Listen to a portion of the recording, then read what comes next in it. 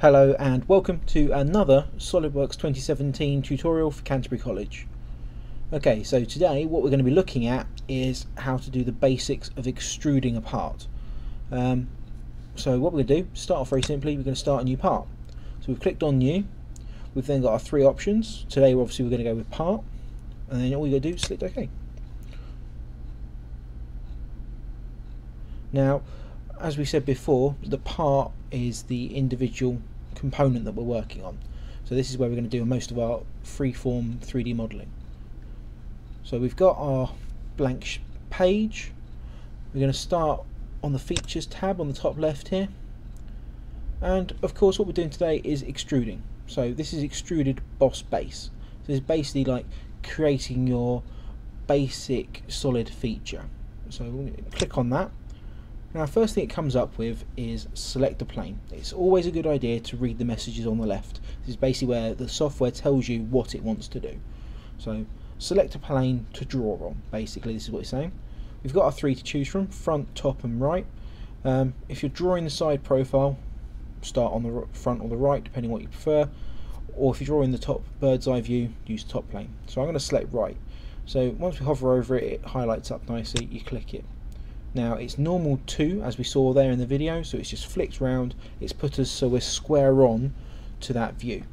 So now we can draw quite happily in this view, and what we draw will come out nice and easy. So what we're going to do is we'll start off with a very simple rectangle. Now up here it's automatically flicked to the sketching tab, so this is where we choose our sketching entities basically. Now we've got a nice rectangular one there, so we're going to start there, so start sketch a rectangle. Now, there's lots of different rectangle types. We're just going to keep this simple. We've either got rectangle, okay? We do that simply by clicking on one corner, then the other corner, okay? No dragging, no dropping, none of this. You click once, you click again, it sets out the basics of your rectangle. Now what I'm going to do is I'm actually going to use the other sort of rectangle, because although this one does create a rectangle, it doesn't make life easy, and I'll show you why in a second. Click rectangle, I'm going to select this one, the center rectangle. As a matter of principle really, or best practice almost, we try to always work from this point here. This is our origin. This is basically the middle of our object, or that's what we should like it to be. It's the middle of the 3D space. So with our center point here, as we can see, it says click 1 for the middle, click 2 for the outside. So I'm going to click once in the middle, drag my mouse out to the side, and you see that it keeps it as a nice regular rectangle shape. Okay, so from here we're going to look at adding a smart dimension to this to basically give our sketch some size and some shape, so that we know how big it is and how big it is in relation to anything else. Okay, so use the smart dimension tool that's up here, we click on it. Now what we can either do is one of two things. We can click on a line like so, and this gives us the length of that line. So all I've done is I've clicked. I've now just moved the mouse around, it follows me about, I'll drag it up the top here out of the way somewhere and click again to drop it. Now I'm going to set this to 100mm. Now units are automatically selected, okay, so you could drop down here and select millimeters. If you don't put anything, it defaults to millimeters because that's what we've got our document set as. So we're just going to tick it. Okay, that's now 100mm along this length, which is why we can see that these two black lines have gone black, because it means that they are 100mm apart. Now if I want to do the height of this, which should be the next thing obviously, I could just click on this line, but obviously for more complicated things I might not be able to just click on the line, it might be the distance between two lines. We could do that. So we can click on the top line again, jumps up with 100, and then if we click on the bottom line, it does the distance between them. So we can drop that and we can make that one 50 for instance. So this now means I have a nice regular rectangle that's 100mm by 50mm. So this is going to be my basic sketch. I'm now going to try and make this 3D. Now because we did features to start with and we did Extruded Boss base, we've now done our sketch. It's fully defined because all the lines have turned black, especially when we stop hovering over them, they stop turning orange. There we go. So this is now fully defined. This is what we're aiming for. It also says fully defined at the bottom of the screen down here. Now we're going to end our sketch, which is this one here. Don't confuse it with the red one, which is basically cancel sketch. We don't want to do this, we'll lose everything we've done. We want to end the sketch. in the sketch, it thinks about it, it flicks it round, and it's now basically asking us what do we want to do to make it a 3D object. So we've got your Boss extrude commands here now. We've got our first one, which is set, is blind. Okay, blind is basically saying how far do you want to extrude in this direction with no reference to anything else. It's just a dimension, which is this bit here, so it's currently set to 10mm. Now I'm going to want 20mm, so I'm going to change this to 20. Again, no units, it's not really a problem. Okay, so that's automatically changed the yellow shaded area into a bit bigger because now it's 20mm. Now the other thing I could do is, because we said about the origin point, we want the origin to be the middle of our object. You can quite clearly see here that although it's the middle of the sketch, it's not the middle of the object, it's on the back wall of it. So to make it into the middle, we can change this from blind to mid-plane, and what that basically means is it does half the dimension in each direction. So the sketch becomes the very centre, origin becomes the very centre of the object. Nice and simple. Once it's there, we're just going to tick OK. Right. So we now have our nice solid block that we can spin around quite happily, that has our origin point right in the middle of it. There we go. So next, what we want to do is we want to add some more features to this. So this is our starting block. Now what I want to do is add a little extra square onto this so that we can have it extruding out from the front. So just as you imagine, we're going to do Extrude Boss base again. So we're going to click on Extrude. Again, comes up with the same message, select a plane or a face. Now this time we're just going to select the face of the object rather than the plane. So click on the front. Now this is a little bit difficult at this point because the whole thing's at a slight angle.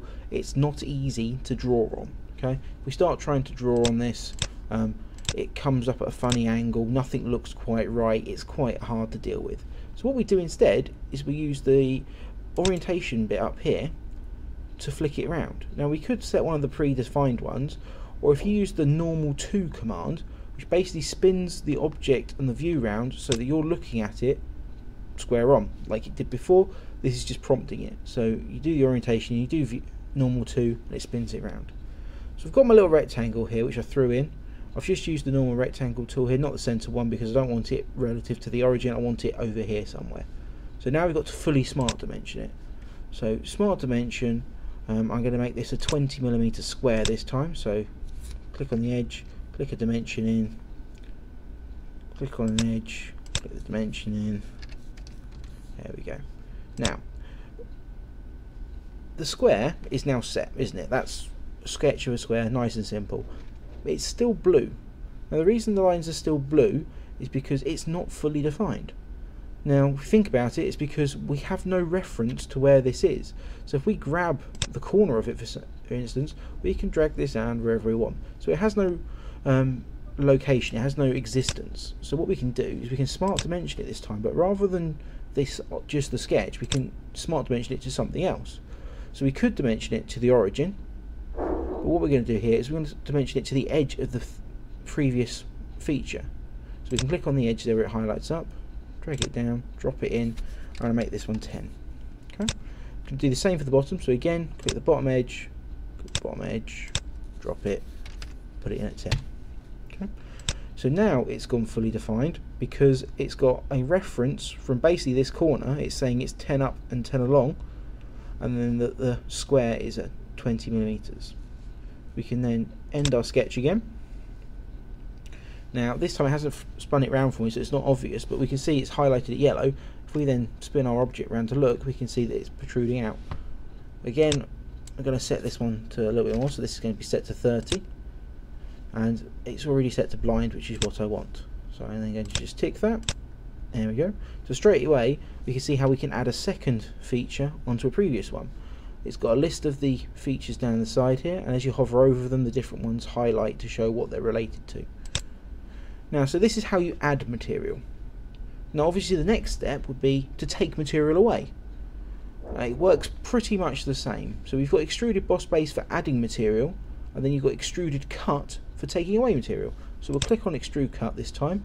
Same message pops up, click a face or a plane. So I'm going to draw it into the side of this one here. Okay, again, it hasn't spun round, so we just go up to the orientation, hit normal to, and spin it round. There we go. Now what I'm going to want to do here is I want to draw a circle and cut a hole through this one. So up to the circle command on the sketch tab. A couple of different types. The other perimeter circle isn't used very much. We mainly stick with the normal typical circle. So I'm just going to drop this in the middle of here somewhere.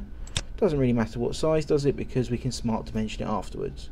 So smart dimension, first thing I do is give a diameter to this circle. Now diameters work a little bit differently to the other dimensions. Rather than clicking on both sides and trying to dimension, because it's a circle it only has one side, so if you just click on the outside of the circle, on the edge of it, it automatically jumps up with the diameter dimension. So you, same as usual, drop it down, you can enter a dimension in. Okay, so we can then tick that. There we go. Now same as before, we want to do the object to the edge of a previous feature, just so we can give it a position. Now there are two ways to do this. You can either click on the edge of the object and then click on the bottom edge of the feature. There you go, so that drop up like that, and we can set that as a dimension. Or you can do it from the center. Now the center is harder because you know, all the previous dimensions all jump up every time you get close. So you have to be very sure that you've clicked that orange dot in the middle that says you've actually clicked the center of the circle, and then you click on the feature to give a dimension to it. Okay. So again, that's fully defined. All the lines are turned black, so that's great. We can end the sketch. Okay, and then as we said before, this works pretty much the same. You've got the same commands that you do for the Boss extrude for the adding material. This is just the cut extrude for taking material away. Now we could set a distance of 30 and that would just cut through there, or if we know we want our cut to go all the way through the object, we could just set it to through all. Okay, so that would deliberately extend it out so it cuts through anything in its path that is in this object. So we can then just tick that. There you go. So that is cut away a hole through the middle of that one. Nice and easy. Okay.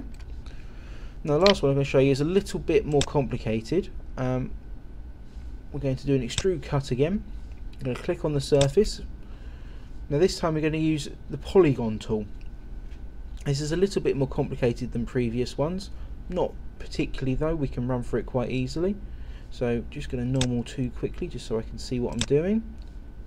And so we're going to click Polygon. Now in here you can basically set up any equal-sided shape. Okay, so we know that hexagons have the same number of has the same angle value throughout, and the same length of the side. Same with octagons, dodecahedrons, all these kinds of things. The more sides you add on, it doesn't really matter. It all comes up as the same, you know, the same equal angles all the way around the object. So if we just stay with the hexagon, basically what we're doing is we select the middle of it and then we drag out. Okay, so we've drawn a nice hexagon. Now the easiest way to dimension a hexagon is using the guide circle on the inside, because all the faces touch onto that. So if you give that a dimension, it works. Or you dimension from opposite sides. Okay, so opposite flat faces, we can give that one a dimension of say 18. Okay, and it automatically scales the sketch accordingly because all of the sides are linked, all the angles stay the same, so obviously they all must change to reflect that. Okay. Now again, same way we do most things, you could dimension from the edge to the edge, but because we're going for the center of a hexagon, we can just do it off the center point like we would with a circle, and we can set up that. So I'm going to do these as 15 from the top and from the bottom and the side. There we go. Now it's not fully defined still. Okay. Now why might this be? It's because it has no reference to where it should be orientation wise. So obviously because it's just around a center point, we're basically saying it can freewheel like this quite happily. Now what we can do is we can also use our smart dimension to not only set lengths but angles. So for instance, if we said that this line and this line want to be at an angle, there we go, that's popped straight up with an angle, we can drop it. I say, well, I actually want them to be at 90 degrees from each other. This works for any two lines or any line of a sketch and a previous feature. If they're already at an angle, you can set an angle. If they're parallel, obviously it will come up with a dimension line for a distance. So you have to be very careful with that, but this is how we set angles. So in the sketch again. Now straight away we can see that our cut's going to go all the way through. I don't want my cut to go all the way through. I actually want to just sort of put a hexagonal shaped hole on the object but not all the way through it. So this time I'm going to leave it as blind, but I'm going to change it from being 30 to being 10, because remember the whole original object was 20mm deep, so now we're going to change it to 10, so it's only going to cut halfway through it. We can then tick it. You can see straight away we've cut our hexagon in, but it hasn't gone all the way through the object. Okay, now that is the basics of how you add and subtract material. So it's Extruding Boss base and Extruded Cut, and if you can master these bits, you can pretty much master any of them. So this would be your first task that you do with me. I've got a couple more that you can ask for to do some practices on them, and basically just have a fiddle around with it, okay? And then once you've got the hang of that, we'll move on to the next tutorial. There we go.